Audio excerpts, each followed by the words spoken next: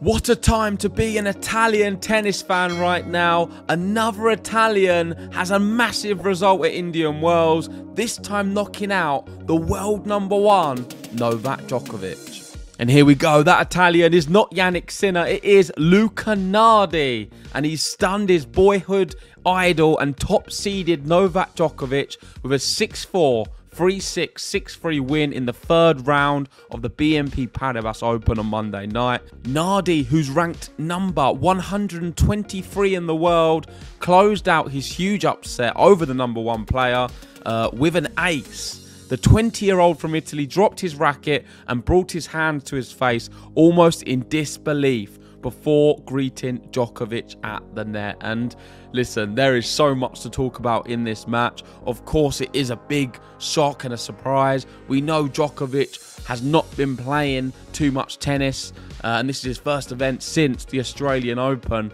The first match, he wasn't great. He got through it and showed enough level to win. This one wasn't his best. I feel he was not great off his serve. He made too many unforced errors, but you can't take anything away from the Luca Nardi performance. This guy is only 20 years old and he seriously is one for the future. We've got Sinner, we've got Paolini on the women's who's doing great at the moment, and Luca Nardi, I think, is a better prospect than what Lorenzo Musetti is right now. I've been a really big fan watching him on the Challengers. He's now broken into the ATP circuit and I think he's here to stay. Great on the clay, good on the hard courts, and he's going to be certainly very dangerous in every event this year. Let's move on through the tweets. And this first one, which is crazy, is Luca Nardi is the third player in history ranked outside the top 100 to defeat Novak Djokovic as number one player after Vesely in Dubai and Juan Martín del Potro in the Olympics. These things do not happen often at all. And I mean, this one just highlights it because this shows Djokovic's worst defeats in Masters and Grand Slams. With Djokovic, like the one against Vesely in Dubai, it can happen sometimes in the smaller events. You'd expect him not to be so up for it. But one thing you can always rely on with Novak Djokovic is he produces his best tennis when there's a Masters at stake or a Grand Slam. And this is why it's so shocking, because in the history, he's only really lost 5 big matches where you'd expect him to easily win. And this is one of them. So you've got Luca Nardi, Indian Wells, Kevin Anderson in 2008 in Miami, Dennis Istomin in Australian Open 2017, Tara Daniel, that was also Indian Wells, and Julian Benneteau, Indian Wells 2006. So the theme is Indian Wells he doesn't perform too well at. Despite that, he has won it 5 times in the past. Federer is the only player who has won Indian Wells more than him, but he's not won it for several years now, and there's something about the conditions what doesn't suit him. And if any event there is to pull a surprise, as you can see here, it's happened 3 times now at Indian Wells. Moving on to the next one.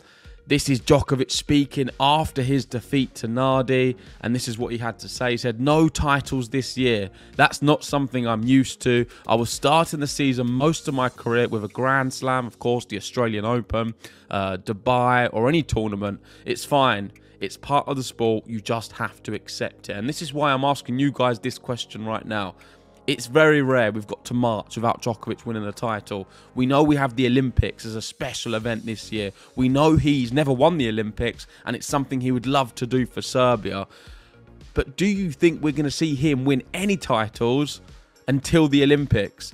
Do you think he's not going to win any titles this year? Do you think he's got a chance in the Olympics? Is this the beginning of the end of Djokovic? Are we getting too ahead of ourselves? Is it just he's not very good at Indian Wells? He was unlucky playing against an informed Jannik Sinner at the Australian Open. I feel like there's a lot of different takes you can have with this one. And I'm interested to hear what you guys have to say on where we see Novak Djokovic at. My assessment is I wouldn't get too worried as a Djokovic fan. I think he will be okay. I would expect him to still pick up a big title this year, but I don't think he's going to win a Grand Slam. I really don't. I don't think he's going to win a Grand Slam. I think at the very best he'll win a Masters event, but I could certainly be wrong. I've been wrong many times before on Novak Djokovic, and I think we are seeing him pull out some more inconsistent results. That is my prediction. Not based off this one. I think we're going to see this be a little bit of a trend of 2024. There's just so many great players coming through. Luca Nardi is just one of many. I mean, when you look at Sinner and Alcaraz and what they can produce, I think it's really tough for Djokovic. If he can get through to these semi-finals and finals, he's going to have to play them guys. But to get there, you've got a lot of tough young players who I think can be super dangerous. A lot more dangerous than the likes of Tsitsipas, Zverev, and that generation. That's my opinion anyway. Moving on to the next one, it's interesting because he doesn't do very well against Italians. Against non-Italians since the start of 2023, he's 62 wins, 5 losses. Against Italians, though, 2 wins, 5 losses. And he really does struggle with Italian tennis players. And you can read here, this is 5 of his last 9 losses were against Italian players. And you've got Massetti at Monte Carlo, you've got Sinner, ATP Finals, Sinner Davis Cup, Sinner Australian Open, and now Luca Nardi. Mamma mia, we've got here. It seems like Djokovic will want to avoid the Italians as much as he can. And if he is to play Rome this year, you know there's going to be extra Italians there with wild cards and lucky losers, which in history, this is now the first time he's ever lost to a lucky loser. You've got to remember, Luca Nardi lost in the qualifying, got through as a lucky loser, and then defeated Novak Djokovic. These things do not happen. It is extremely rare, and you never know what that means for Novak Djokovic. I still think he will be competitive. I still think he is one of the best players in the world. I wouldn't down tools too much and be too negative with him.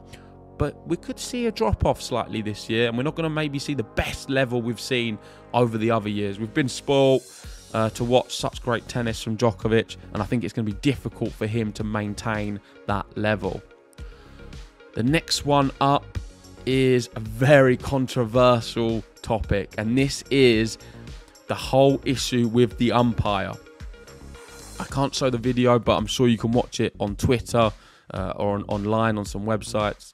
But what happened was this. So Nardi thought Novak's serve was out, so he kind of stopped after making the return. He didn't make any noise, so the umpire saying the point was still in play. Novak complaining, saying he stopped. Just because he stopped doesn't mean the point stops. Novak, what are you talking about? He literally stopped and that's it. He confused me completely. I stopped as well. How can you not make that judgment? Are you kidding me or what? Nardi gets the game, and it was an important game because Nardi took the first set. Djokovic went up a break early in the second, and this was for Nardi to break back. Nardi wasn't sure if it was a double fault. He stopped, hit the ball back, and then continued to play as it wasn't called out, and Djokovic just stood at the net and watched. For me, I am surprised someone of Djokovic's experience did something like this. And there's people I've seen on social media saying that Djokovic, it was hindrance. He didn't say anything, Luca Nardi. There wasn't a signal to say it's out. He just stopped. You're perfectly allowed to do that. I didn't see any issue in it altogether. And I think this was not a good look for Djokovic. And it seemed to me he was trying to unsettle Luca Nardi. And maybe a little bit frustrated with the fact that he's dropped the first set. And he was disappointed in himself that he just stopped. I blame Djokovic fully for this. He shouldn't have stopped, and it's his fault why he dropped the game. Let me know what you guys think. Of course, it is going to be a very controversial one. Interested to hear what Ben has to say as well. Next tweet is worth noting. Luca Nardi won Les Petits As in 2017 with both Alcaraz and Rune in the draw. So this guy comes from some kind of pedigree. We know Alcaraz and Rune were brilliant as young players, and they did extremely well in this tournament in France. I remember back in the day, this was the one where we saw the sort of Gasquet, Nadal, I think 2000, I don't even know what year, early 2000s. So this is a very prestigious tournament for young tennis players. Alcaraz did well there, but so did Luca Nardi, and we need to factor that in. I've also seen an image from 2017 with I think it was Luca Nardi on Alcaraz's back, so they do know each other. They've played with each other for many years, and now we're seeing the fruits of all of his hard labour. And Luca Nardi has announced himself on the tour And I think he's here to stay, and I think he's going to be very dangerous in a lot of events. So, brilliant result for Luca Nardi. It is really big, and it's great to see that he's followed up his success as a young player. What did he have to say? So, Luca Nardi, he said, I think before this night, no one knew me. I hope now the crowd enjoyed the game. I'm super happy with this one. 4 weeks ago, you lost to 462 in the world. You've just beaten world number 1. How did you keep your nerve? He was asked. I don't know, man. Really, I don't know. I think this is a miracle. I'm a 20-year-old guy ranked 100 in the world beating Novak. It's crazy. He simply could not believe it at all. He was then asked in the press conference, what do you think about Tommy Paul? Are you ready for that? And he was like, Tommy Paul? He's confused completely. Didn't even realise who he was playing. Because I feel like what happens is you usually look at the draw. You see you've got Djokovic or a Medvedev or an Alcaraz. And then you don't really look beyond that. And this is what Luca did.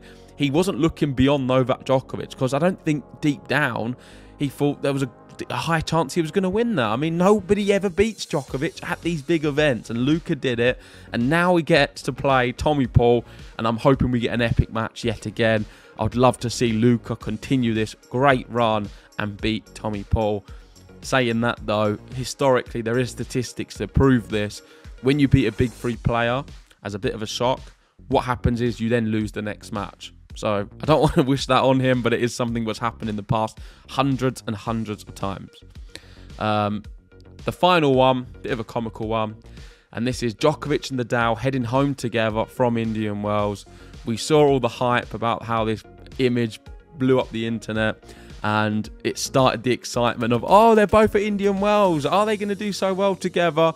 It turns out Rafael Nadal didn't even play, and Djokovic went out early. So this is them both on a flight home early, and the two GOATs wasn't for them in 2024 at Indian Wells. But there we go. That is my assessment. That's my roundup. Let me know what you think in the comments section below. Of course, massive shock, Novak Djokovic losing so early in Indian Wells. It means we don't get to see a Jannik Sinner-Djokovic final. But you never know. We could get something even bigger for Italy, and that is a Luca Nardi Sinner final.